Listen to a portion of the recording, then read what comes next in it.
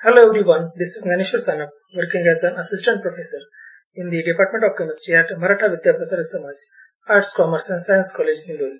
In this video lecture, we will discuss about the coordination chemistry and terms involved in the coordination chemistry one by one.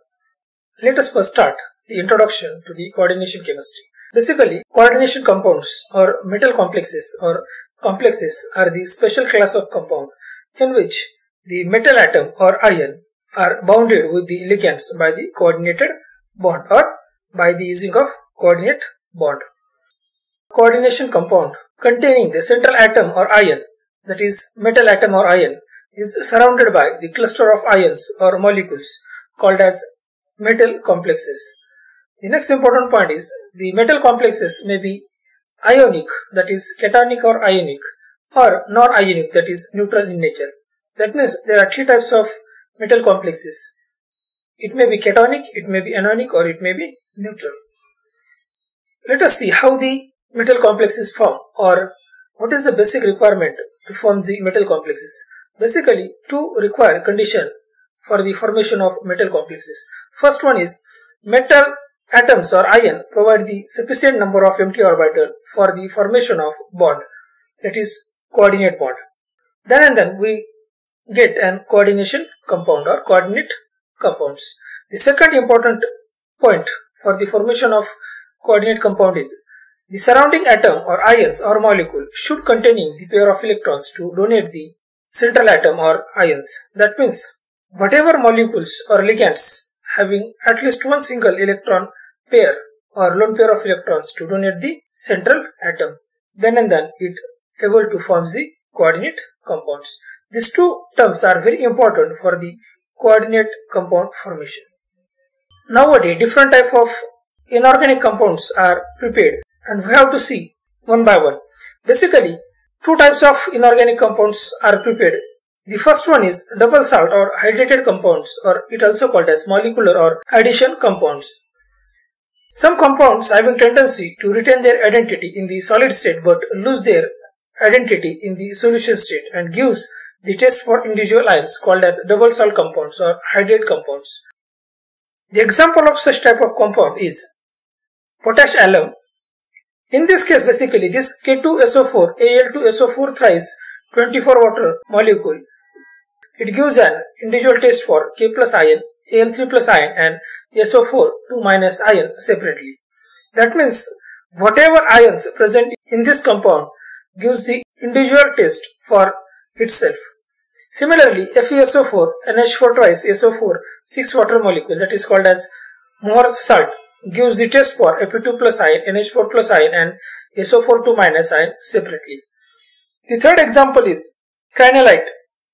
The molecular formula for the crinolite is KCl-MgCl2 6 water molecule. After addition of this compound in the water molecule and carrying the chemical test, it gives the test for K plus ion, Cl minus ion and Mg plus ions separately. Here Mg2 plus. Okay. The second type of inorganic compound is coordination or complex salt. Basically, the complex salt or complex compounds are retain their identity in the solid state and lose their identity in the solution state, but do not give the test for individual ions called as complex salt or the coordinate compounds. Let us see the example. K4FeCN6 3 water molecules. When this compound is added in the water or dissolved in the water, it gives the test only for K plus ion. It does not give the test for Fe plus and Cn minus ion separately, but it gives the test for K plus ion and FeCN6 4 minus ions separately. That is the major difference between the coordinate compounds and double salt compounds. The next important point is difference between the double salt compound and coordinate compounds. Let us see one by one. Double salt compound exists only in the crystalline state, but complex compounds exist both in crystalline as well as solution state. The second most important difference is all the constituent ions can be detected in the double salt compounds, but all the constituent ions cannot be detected in the complex salt compounds. The third important difference is the individual components does not lose their identity in the solution. for the double salt compounds, but individual components lose their identity in the solution for the complex compound. Absence of complex ion for the double salt, but the presence of complex ion for the complex salt. And the example for the double salt is cranolite, potash alum, etc. And the example for complex salt is K4FeCN6, tetraammonium copper sulfate, and hexaammonium nickel chloride. The next important point is historical development during the studying of coordination chemistry. Basically, there is three major periods in which the development of coordination chemistry take place. The first one is later part of 18th century towards the 1893. The second major part is Vernier era 1893 to 1940. Third major part is modern era 1914 and onward to till date. The fourth important point is earliest recorded coordination compound is porcine blue. This porcine blue coordination compound is formed accidentally in the 1704. This porcine blue is formed by the heating of animal waste and the sodium carbonate in the iron vessel and get the color compound. And nowadays we get this porcine blue by mixing the ferric salt with the potassium hexaferrocyanate by chemical process. The fifth important evolution in the coordination chemistry is in 1753, Mercure prepared the potassium hexaferrocyanate by reacting the porcine blue with the alkali. The sixth historical development is in 1798, Tasserta prepared the hexaamine cobalt third chloride by mixing the solution of cobalt chloride with the aqueous ammonia. The next development in between the 18th century from 18 to 1815, following compounds were prepared one by one. The first one is K3FeCN6 in 1822, PTNS4, PTCl4 in 1828, and sodium FeCN5 in 1849. Now let's move towards the different basic terms involved in the coordination chemistry. This is very important for the understanding coordination chemistry. Let us see one by one. The first important term is coordination compound. Basically, the complex compound in which the number of bonds formed by the central atom or ion is greater than that of expected valency. Then such kind of compound is called as coordination compound.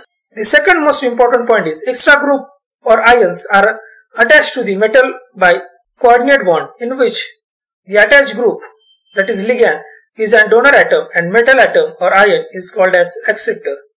The third important point is coordinate compound may be either cationic, anionic, both, or neutral in nature. The example of cationic complex is tetraammonium copper ion.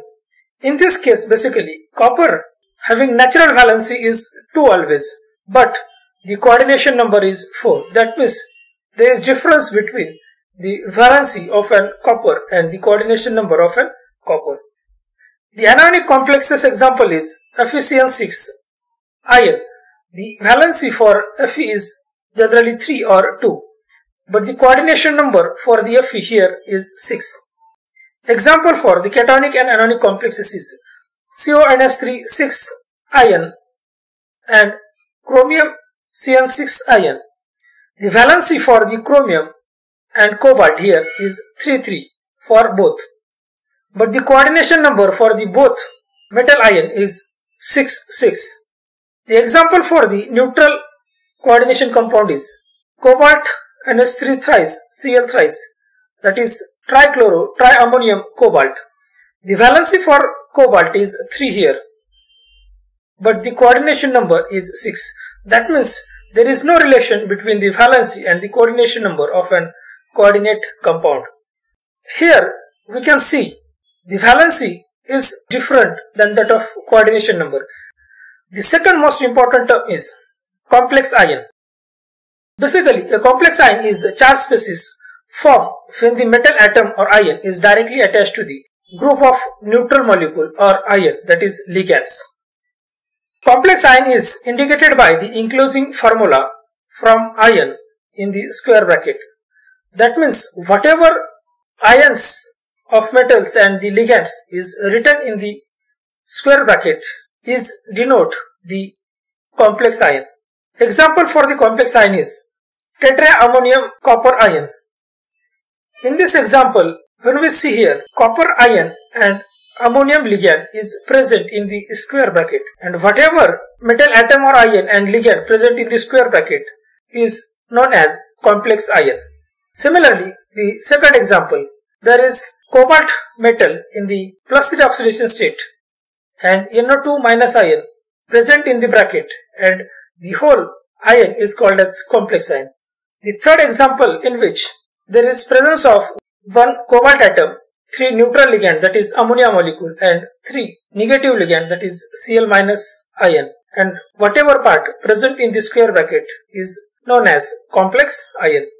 Basically, complex ion having 3 types.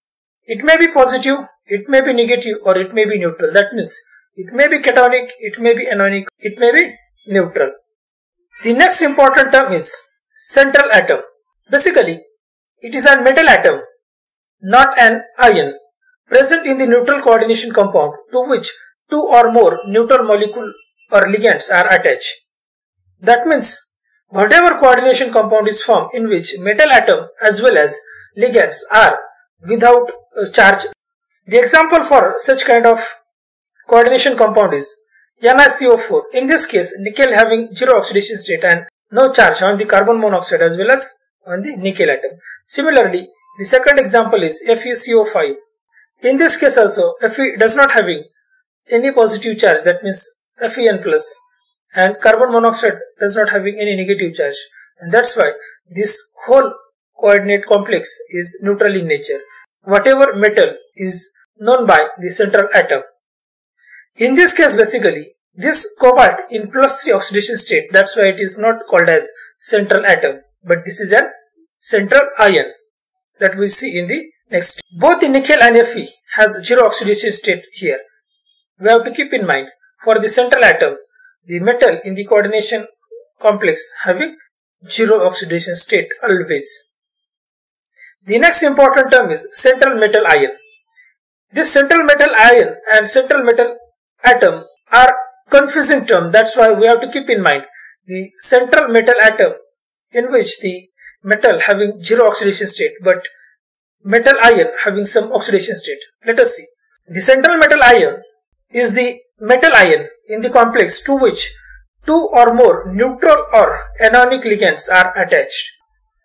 And the example for the central metal ion is CONS5Cl2+. In this case, basically, cobalt having oxidation state of an +3. That means cobalt having +3 oxidation state. The major difference between the central metal ion and metal atom is metal ion having oxidation state more than 0 and metal atom having oxidation state 0. The next important term is ligand or coordinating group, or also called as Lewis base. Basically, any atom or ion or molecule which is capable for the donating the pair of electrons to the central atom or ion called as ligand or coordinating group or Lewis base. That means any kind of molecule having tendency to donate the pair of electrons to the other one or metal one, then it called as ligand. In ligands, basically, the particular atom which donates the electron pair called as donor atom or also called as donor site. Depend on the number of donor atom in the ligand, ligand are classified into 2 categories. The first one is unidentate ligand and second one is polydentate ligand. Basically, unidentate ligand is a ligand in which only one atom in the whole molecule is responsible for donation of electron density to the central metal atom or ion. That means there is only one donor site or donor atom in the whole molecule. But in polydentate ligand, when 2 or more atoms in the molecule work as a donor atom or donor site, then such kind of ligand or molecule called as polydentate ligand. Only one donor atom, then the ligand is called as monodent or unidentate ligand. When 2 donor atom, then the ligand is called as bidentate ligand. When 3 donor atom, then ligand is called as tridentate ligand. When 4 donor atom, then ligand is called as tetradentate ligand, so on. Basically, when ligand containing only one donor atom in the whole molecule, then such ligand is including under the class of unidentate ligand. But when ligand containing 2 or more donor atom in the same molecule, then such all type of ligands are including in the second type of ligand, that is polydentate ligand. The sixth important term is bridged ligand. Basically, when unidentate ligand may be simultaneous coordinated with the 2 or more metal atom or ion, then such ligand is called as bridged ligand and the compound form is known as bridged complexes. Let us see the example. In this case, basically, this chlorine atom at the center point is coordinate with the 2 Fe ions simultaneously, and that's why this chlorine atom is known as bridged ligands, and whatever complex form is called as bridged complex. Ligand may be negative ion, may be positive ion, or may be neutral molecule. The seventh important term is chelating ligands, chelates or Krebs claw. Basically, when polydentate ligands having 2 or more donor atoms coordinate by simultaneous use of 2 or more electrons pair to the same metal atom, then the ligand is termed called as chelating ligand and the complex compound form is known as chelate. The example of such kind of ligands and the complexes is metal with EDTA, ethylene diamine tetraacetic acid. In this case, this central metal atom is surrounded by 6 coordinate bond with the help of only one ligand. This ligand, that is EDTA, it having 6 donor side, and that's why it forms the chelate. The next important term is coordinate or dative bond. Basically, this is an special type of covalent bond in which the 2 electrons are contributed by the only one of 2 atoms links together, and it represented by using the symbol double-headed arrow. Atom contributing the electron pair is known as donor atom, and atom which accept the electron pair is known as acceptor atom or acceptor. That means the ligand is always donor side and metal is always an acceptor side. Electron pair which is donated is called as lone pair. The next important term is coordination number, and it shortly denoted by Cn symbol. Basically, the number of monodentate ligands directly attached to the central atom or ion is called as coordination number, or the number of metal ligand bond is equivalent to the coordination number. These both terms are one and the same. The second term, that is number of metal ligand bond is equal to the coordination number, is used for the complex formed by the polydentate ligands, because in case of polydentate ligands there is 2 or more than 2 side in the same molecule which is responsible for formation of coordinate bond. That's why the number of metal ligand bond is equal to the coordination number for the chelates. Let us see some example of some metal ion and their coordination number. Copper having coordination number is 2, but copper 2 plus having coordination number 4. Similarly, silver plus ion having coordination number in the AgCN twice complex ion 2. The coordination number of nickel in this complex is 4. The coordination number of platinum in this complex is 6. The coordination number of cobalt in this complex is 6, and so on. This is all about the basic terms involved in the coordination chemistry. In the next video, we will discuss about the IUPAC nomenclature of an coordination chemistry. Thank you for watching.